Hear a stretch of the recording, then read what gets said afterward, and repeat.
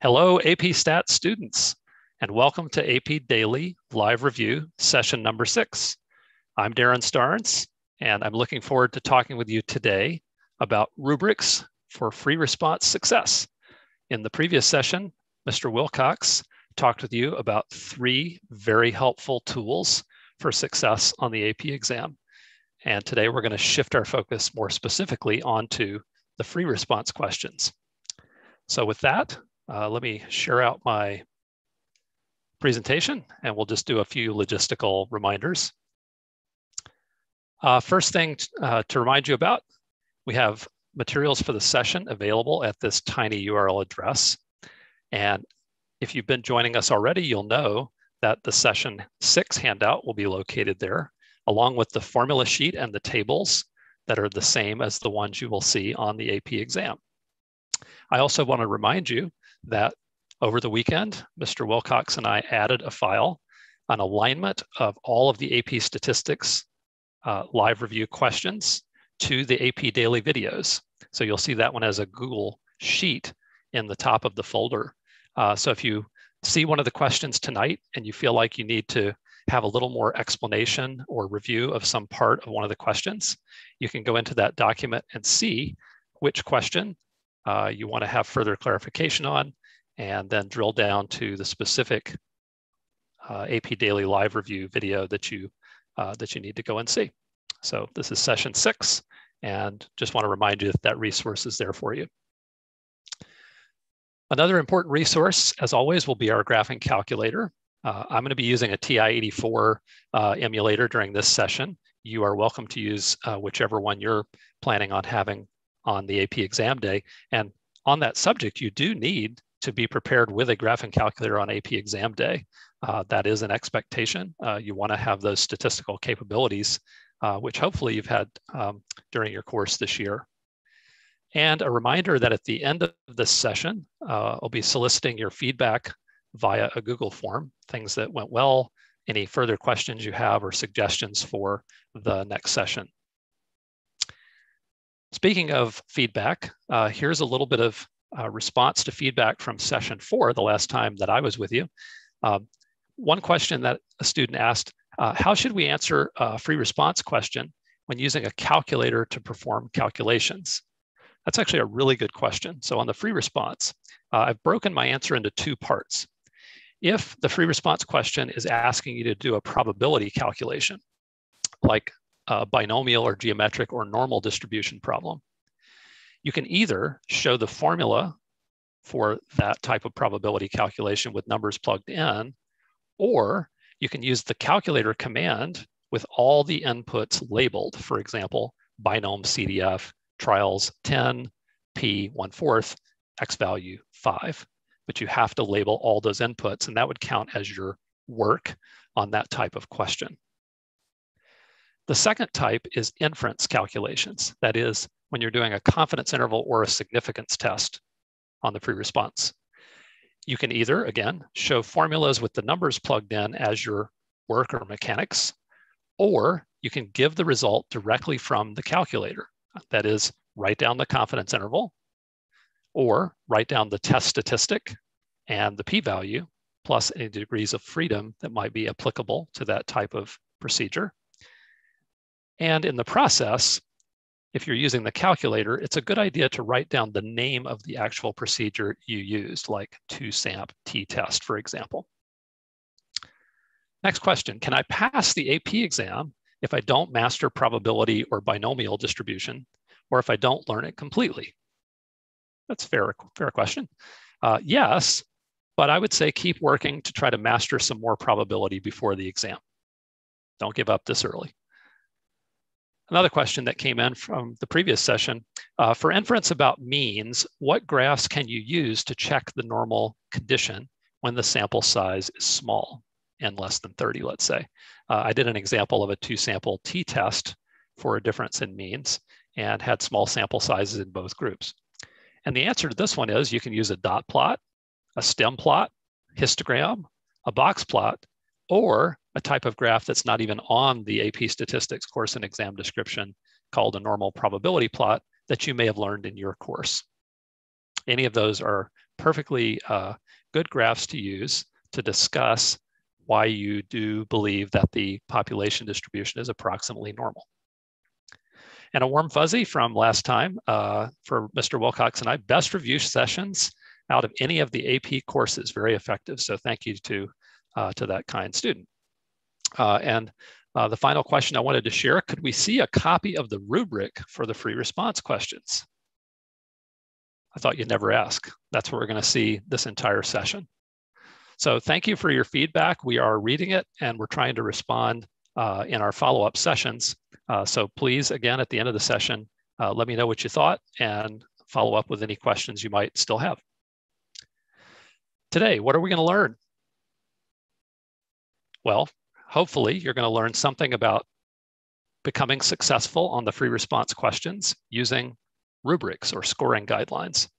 So the plan for this session, we're going to work through 3 free response questions from previous AP exams on different topics. I've picked exploring data, collecting data, and inference. I did not pick probability this time. I did one of those in an earlier session. These are all from previous AP exams, and they all highlight really important concepts and skills.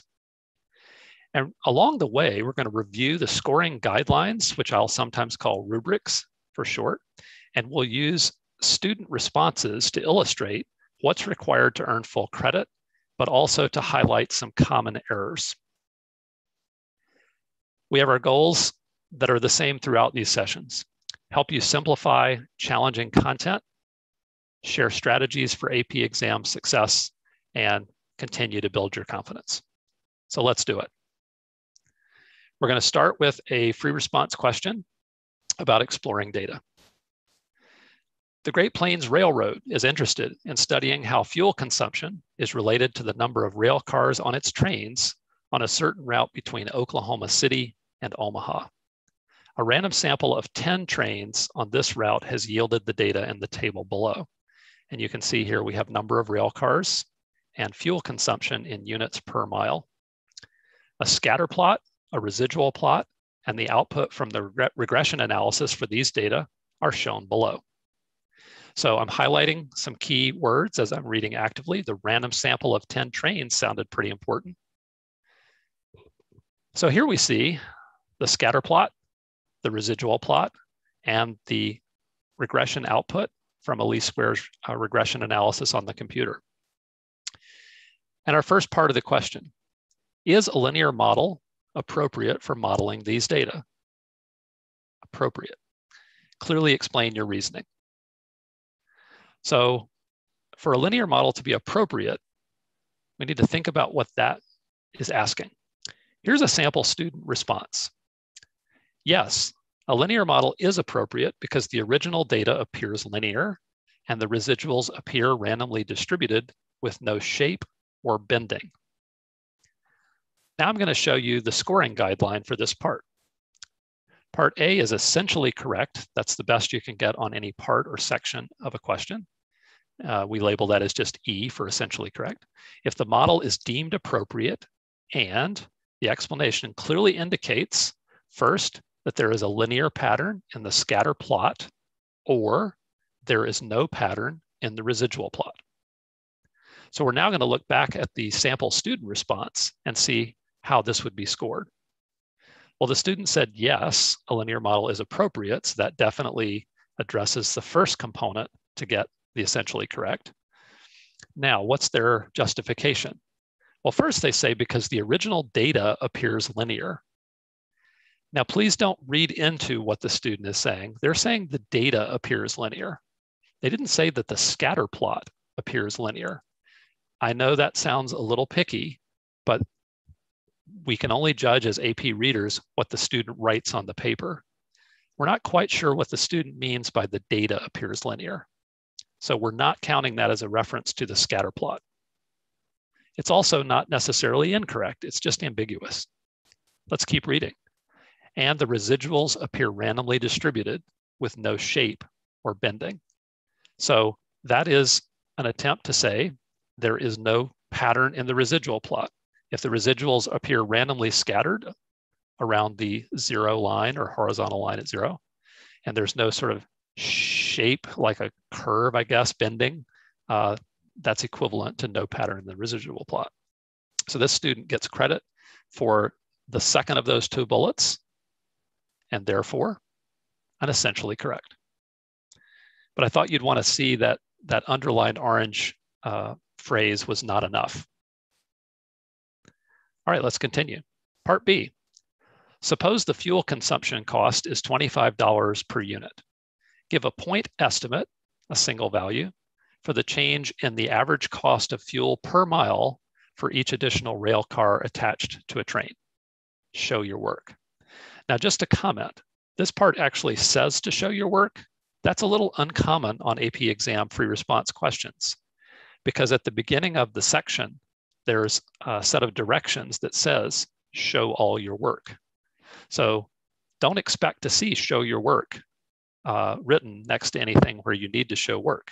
It's already been stated in the directions at the beginning of the free response section. Just wanted to point that out. All right, what occurred to me as I was reading through that, and what I hope occurred to some of you, is that that sounds like something related to the slope. Change in average cost of fuel per mile for each additional rail car. It sounds like that's connected to like change in Y over change in X, or rate of change. So I'm looking at the computer output here, and I've boxed in the coefficient of rail car in the equation, which is also in this case given up above as about 2.15, but the slope of this regression line is 2.1495. And so we need to think about how that connects. Well, here's what the student wrote. Fuel consumption equals 10.677. Notice they used the coefficient here for the y-intercept, plus 2.1495 rail cars. Just a comment, that equation is not quite right. This is actually the predicted fuel consumption. So in an ideal world, let me just get my pen going here. In an ideal world, we would have had some kind of demarcation above that fuel consumption line. Maybe a hat or a caret or something. All right, for every additional rail car, 2.1495 additional units of fuel per mile is used. 2.1495 times 25 equals $53.74 increase in cost of fuel per mile for each additional car. So here's the scoring guideline. Part B is essentially correct, E, if the point estimate for the slope, 2.15 or 2.1495, and the fuel consumption cost per unit, $25, are used to calculate the correct point estimate, $53.75 or thereabouts. So now let's look back at the student solution.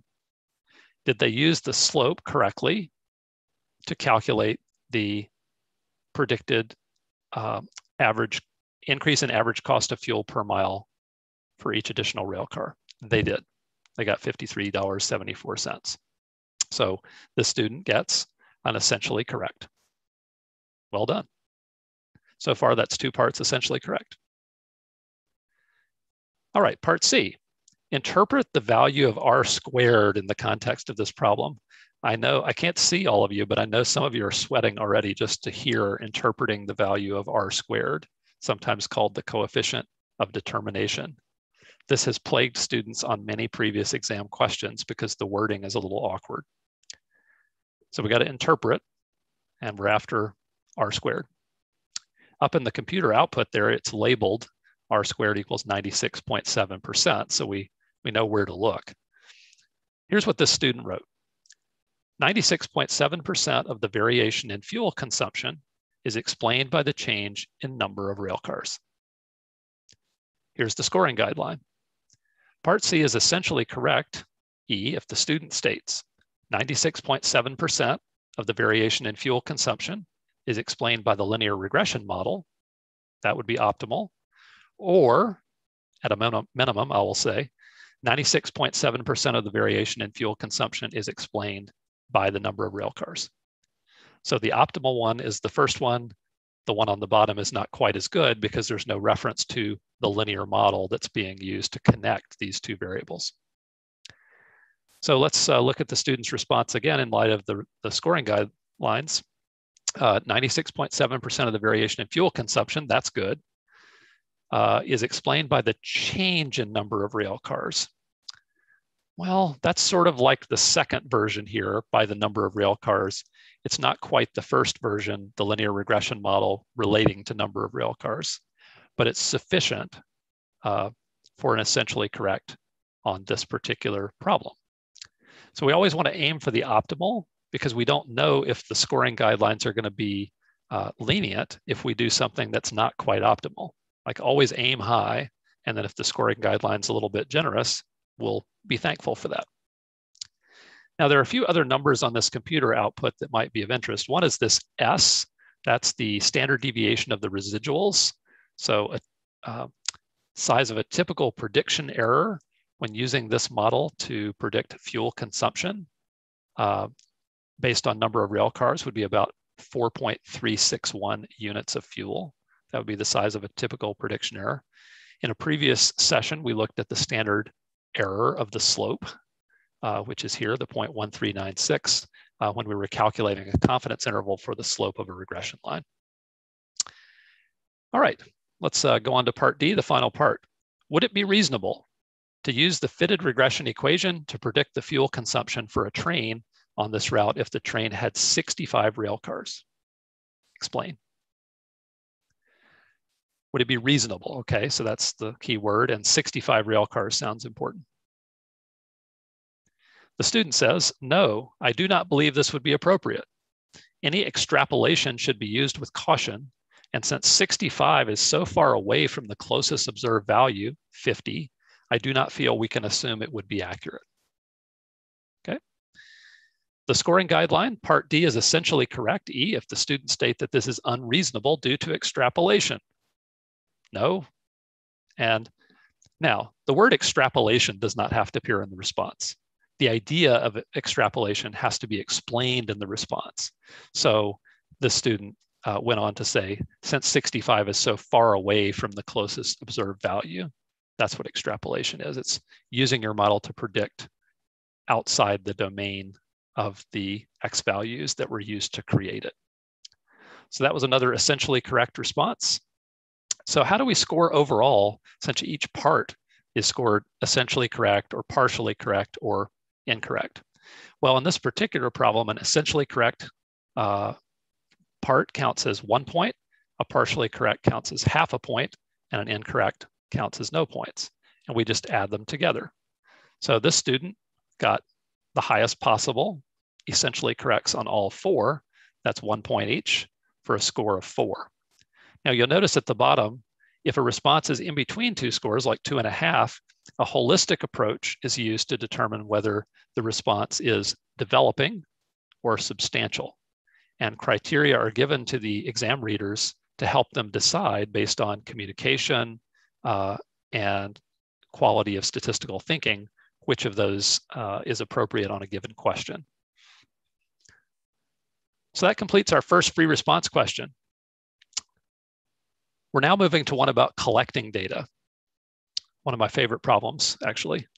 Here we go. As dogs age, diminished joint and hip health may lead to joint pain and thus reduce a dog's activity level. Such a reduction in activity can lead to other health concerns, such as weight gain and lethargy due to lack of exercise. A study is to be conducted to see which of two dietary supplements, glucosamine or chondroitin, is more effective in promoting joint and hip health and reducing the onset of canine osteoarthritis. Researchers will randomly select a total of 300 dogs from 10 different large veterinary practices around the country. All of the dogs are more than 6 years old, and their owners have given consent to participate in the study. Changes in joint and hip health will be evaluated after 6 months of treatment. And you can see this is a 3-part question. So we're going to delve into each part individually. Here goes. Part A. What would be an advantage to adding a control group in the design of this study? Keywords there, advantage and control group. Well, here's the student's response. An advantage to adding a control group to this design would be that it gives the experiment something to compare its results to see how much of a difference the treatments make. Here's the scoring guideline. Part A is scored as essentially correct, E, if an advantage of using a comparison group is described in the context of this study.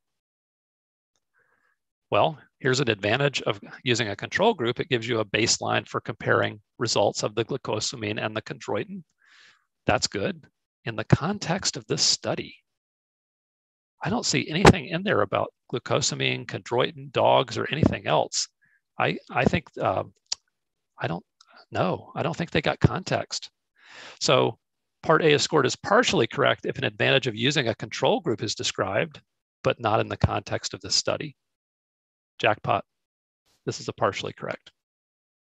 You have to include context in your responses on these free response questions.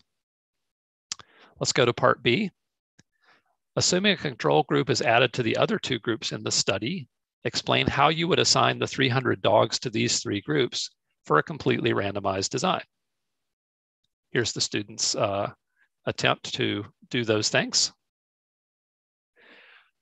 For every dog that is chosen, roll a die. If the die is a 1 or 2, give the dog the glucosamine. If the die is a 3 or 4, give the dog the chondroitin. If the die is a 5 or 6, put the dog in the control group. This will completely randomize the design. Let's look at the scoring guidelines. Part B is scored as essentially correct, E, if randomization is used correctly, and the method of randomization can be implemented after reading the student response so that two knowledgeable statistics users would use the same method to assign dogs to treatment groups. Well, this student clearly indicates that each dog gets a die roll and they have an equal chance of going into any of the three groups completely at random. Now, a comment, it may be the case, in fact, it'll likely be the case that the three groups will end up with different numbers of dogs. It won't come out exactly 100, 100, and 100 because of the luck of the die roll. But it's still completely randomized, and it doesn't say that there had to be an equal number of dogs per group. So this is essentially correct.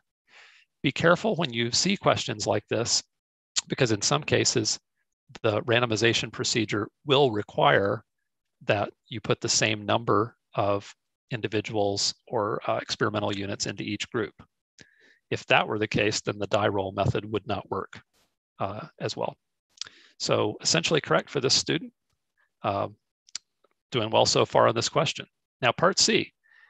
Rather than using a completely randomized design, one group of researchers proposes blocking on clinics, and another group of researchers proposes blocking on breed of dog. How would you decide which one of these two variables to use as a blocking variable? And here's the student's response. I would decide to use the blocking on breed of dog. Well, they've made their choice. The clinic the dog is in should not affect the medicine the dog is given. However, different breeds of dogs might respond to the medicines differently. Therefore, the blocking on breed of dog should be used. Let's look at the scoring guideline. Part C is scored as essentially correct, E, if the student argues that the variable with the stronger relationship to joint and hip health should be used as the blocking variable. Well, they've picked the blocking variable they believe should be used. And they've said that different breeds of dogs might respond to the medicines differently. But I don't see where they have ruled out the clinic being related to the joint and hip health. Because maybe particular clinics deal with dogs that have certain types of joint and hip health problems.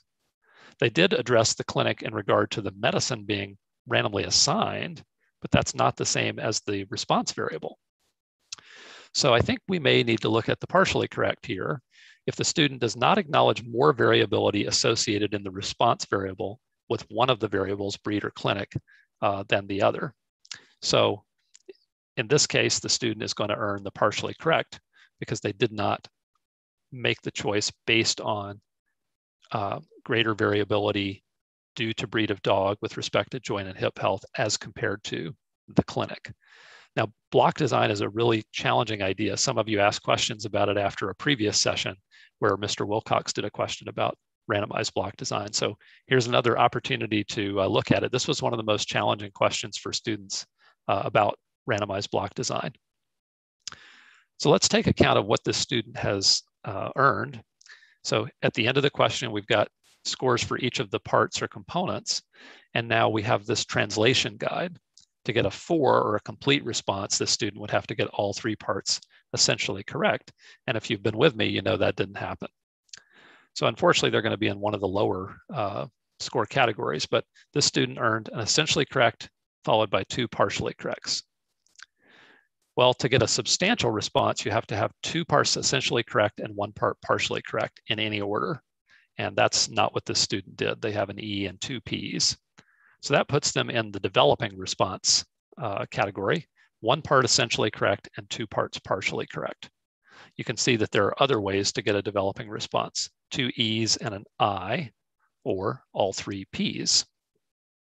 So I've shown you an example with a 4 component or section scoring, and now an example with a 3 component or section scoring. Those are 2 of the very common sets of scoring guidelines that we use on the free response questions. All right, so we've done one with exploring data and one with collecting data. It's time for inference. Here we go. A researcher conducted a medical study to investigate whether taking a low-dose aspirin reduces the chance of developing colon cancer. As part of the study, 1,000 adult volunteers were randomly assigned to one of 2 groups. Half of the volunteers were assigned to the experimental group that took a low-dose aspirin each day, and the other half were assigned to the control group that took a placebo each day. At the end of 6 years, 15 of the people who took the low-dose aspirin had developed colon cancer, and 26 of the people who took the placebo had developed colon cancer. At the significance level alpha equals 0.05, do the data provide convincing statistical evidence that taking a low-dose aspirin each day would reduce the chance of developing colon cancer among all people similar to the volunteers?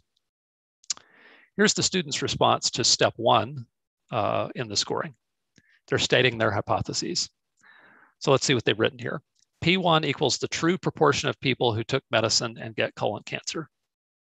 P2 equals true proportion of people who took placebo and get colon cancer. Alpha equals 0.05.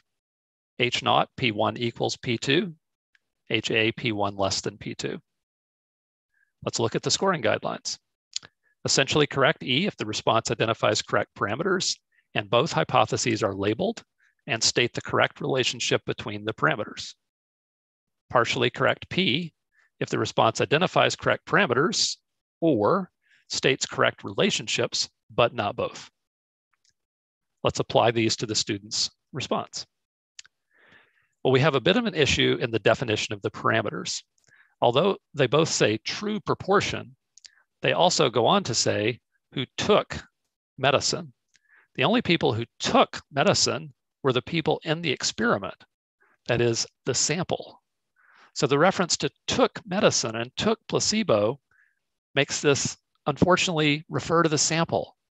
If it's the true proportion of people who would take medicine and get colon cancer or would take placebo and get colon cancer, that takes it out of the realm of being the sample into this larger hypothetical group. So that's unfortunately going to be an incorrect parameter definition. The hypotheses are stated correctly. The null hypothesis is there's no difference in the true proportions, and the alternative hypothesis is that a smaller proportion of those who took the medicine would get colon cancer than the proportion of those who took placebo. So that's a partially correct. We'll move on to the second step in the scoring, which is the identification of the procedure and the checking of the conditions. So this response says if conditions are met, we will use a 2-sample z-test for proportions. Random, 1,000 adult volunteers were randomly assigned to one of 2 groups. Check. Normal, 26, 474, 15, 485 are all greater than or equal to 10. Check. Independent, there are at least 1,000 times 10 equals 10,000 people similar to volunteers. Check. Let's look at the scoring guidelines. Well, it's essentially correct if the response correctly includes the following 3 components. We're going to look at each one individually. We have to have the identification of the correct test procedure by name or by formula. Okay, so they could identify the test procedure using a formula, which we'll see in the mechanics step next. This student says, if conditions are met, we will use a 2-sample z-test for proportions. Now, it really should be 2-sample z-test for a difference in proportions, but the calculator calls it a 2-prop z-test. So we've got 2-sample and we've got z and we've got proportions. That's adequate. Next, this response has to note that the use of random assignment is what satisfies the randomness condition. That's what was used in the study. There was no random sampling at all, just volunteers who were randomly assigned to the treatment groups. The student says 1,000 volunteers were randomly assigned to one of 2 groups.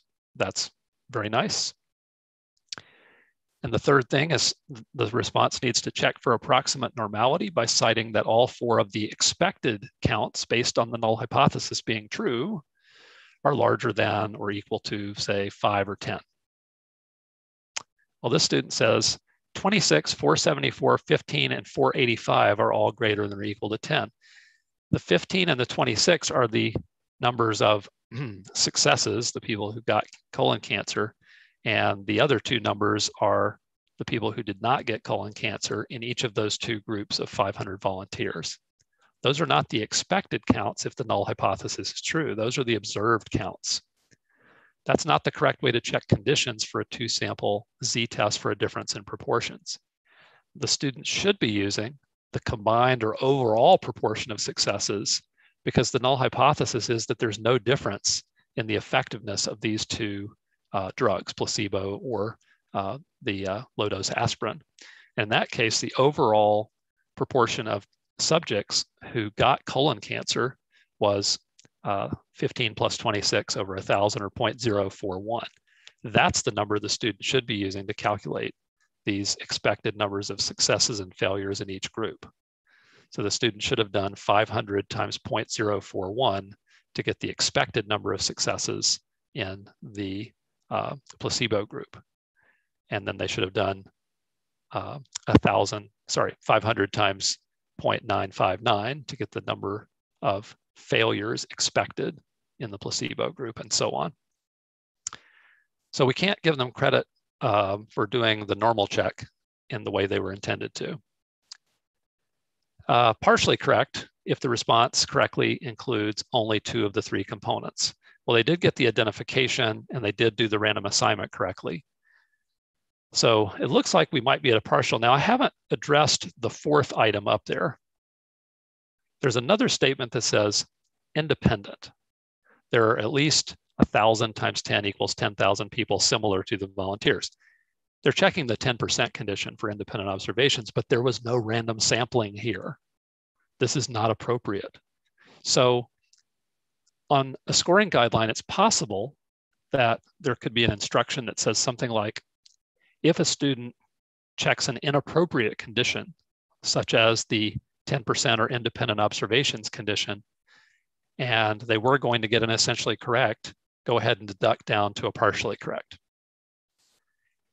It's also possible that the same scoring guideline could say, if the student has a partially correct and they do something like check the 10% or independent condition when there's no random sampling, knock them down to an incorrect, that's less common, but I'd hate to risk it. So it's important to know which conditions need to be checked. We always need random data production, and we always need the distribution to have the proper form. So something about normal or large counts when we're dealing with inference about proportions or means. The 10% condition needs to be checked only when there's random sampling without replacement from a finite population. Let's move on to the mechanics or the calculations. So this student drew what looks like a normal curve. They labeled a z value, negative 1.7542, and they got a p of 0.0394. Now, I don't know how they got it. There's no indication of that. I have some ideas of how they might have gotten it. I think they might have used their calculator and plugged in to the appropriate procedure like stat, and then tests, and then 2 proportion z-test. And then we just need the number of successes and failures. There were 15 successes in the one group and let me make sure, 26 in the other group.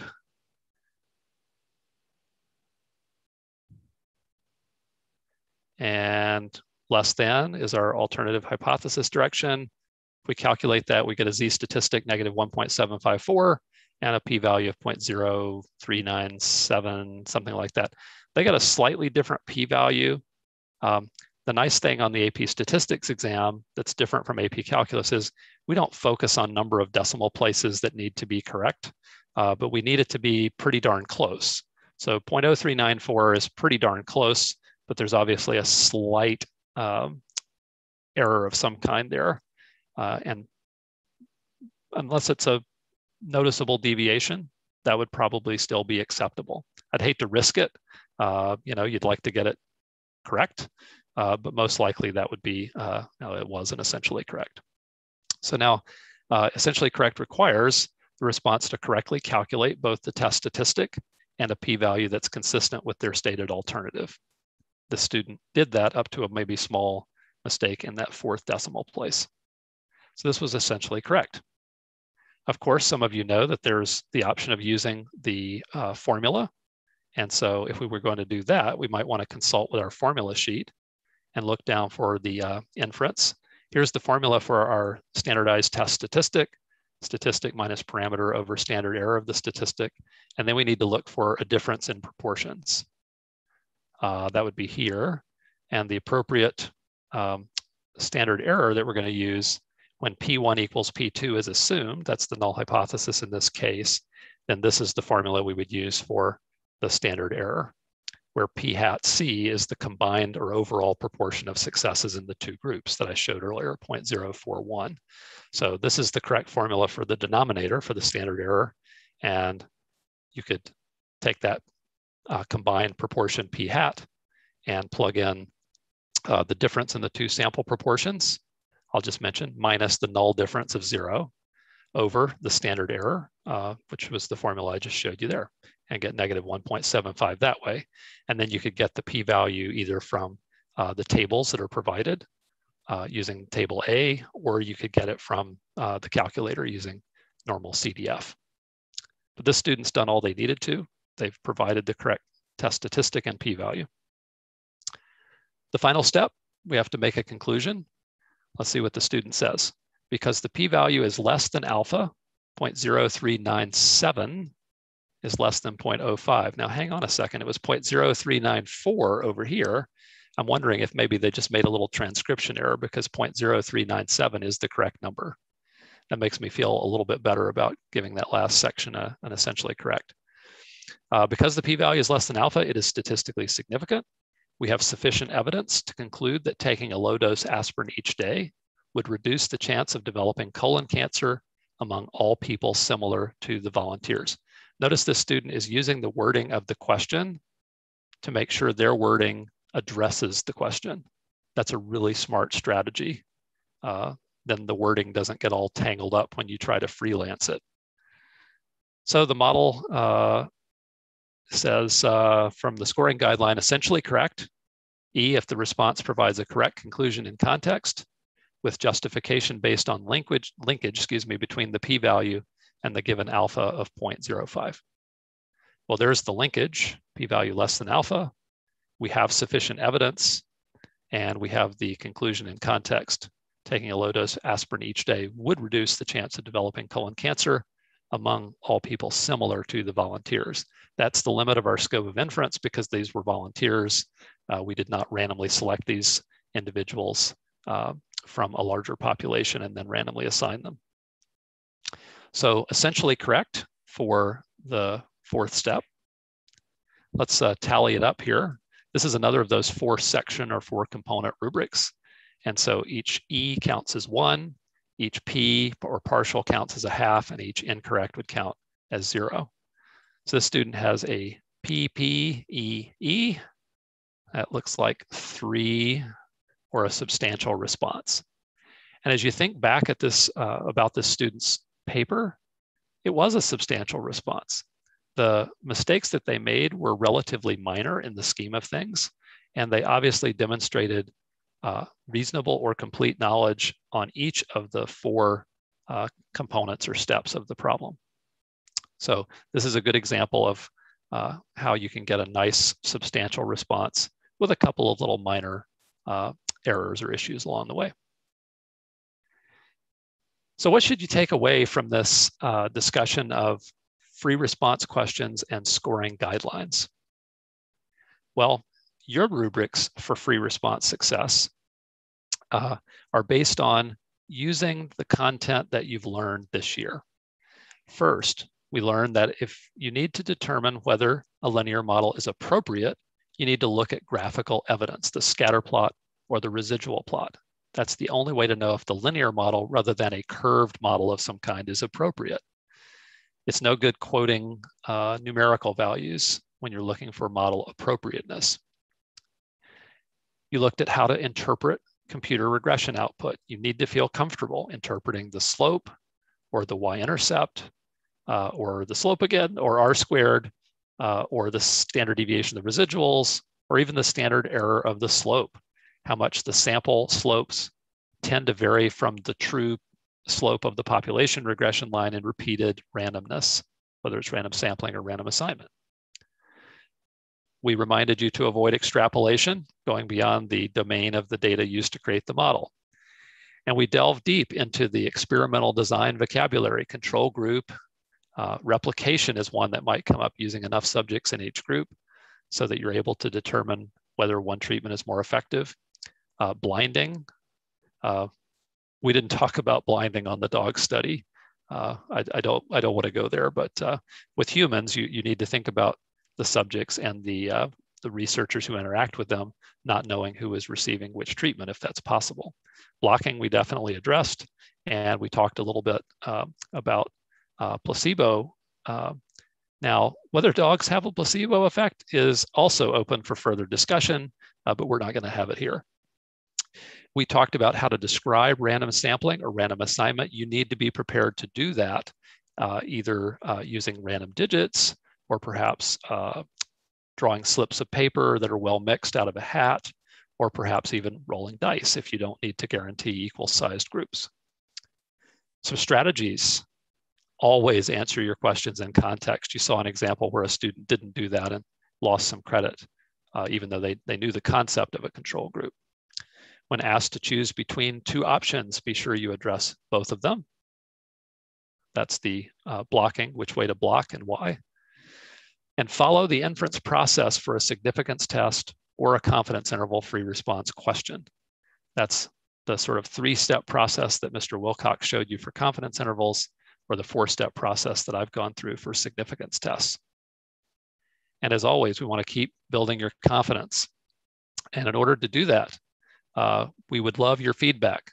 Here is the tiny URL for feedback, where you can tell us what you got from this session. Also, if you have any lingering questions you'd like us to think about addressing in one of our remaining 2 sessions, please go ahead and put it in there. We will definitely review those before I come back on for the big finale in session 8.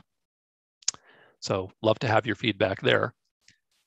Also, I want to take the opportunity to mention to you that in session 7, Mr. Wilcox will be addressing the investigative task, the sort of outside the box creative thinking question where you have to transfer the things you've learned in this course to an unfamiliar setting, or where you have to put some things together in a new way. It's going to be a really good session. And that one investigative task question counts 12.5% of the total exam score. So tomorrow's session is definitely worth the price of admission, which is free. So I hope you'll join Mr. Wilcox for that one. And then session 8, Mr. Wilcox and I will be back together to do our top 10 tips for you to have success on this year's AP exam. So we hope you'll come back and see both of us for the finale in session 8. Thank you for taking time out. I know that your lives are busy. We appreciate you spending time with us, and we hope to see you again in the next session. Thanks very much.